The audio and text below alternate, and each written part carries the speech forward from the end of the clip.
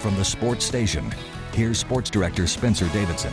Good evening. The postseason is here for the Colgate men's basketball team after an historic regular season.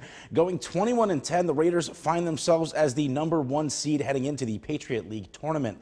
Tonight at Colgate took on 8th seed Boston University in the conference quarterfinals. Head coach Matt Langle receiving his second straight Patriot League Coach of the Year award prior to tip-off.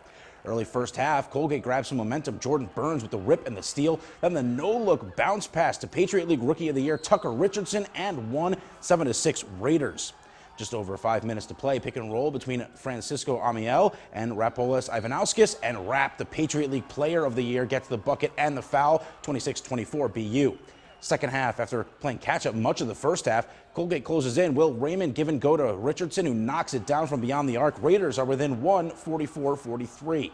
They start rolling from there. After taking the lead, Dana Batt left all alone down low. Two-handed slam, 62-58. Colgate, Will Raymond then goes off in the final minutes. 4 straight threes. He had a 12-0 run all by himself.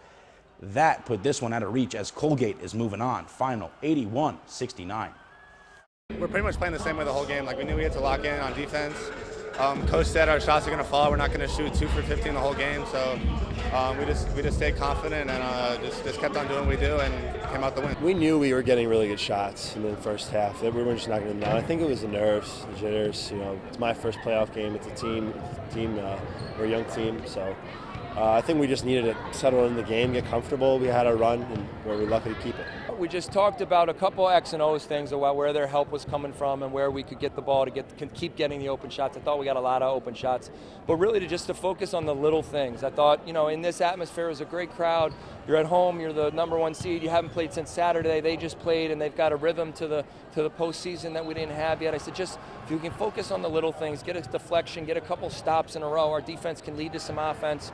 I knew once we saw the ball go in a couple times that we would start making our open shots, and that's what happened. And the Raiders will take on 5 seed Navy at Colgate on Sunday.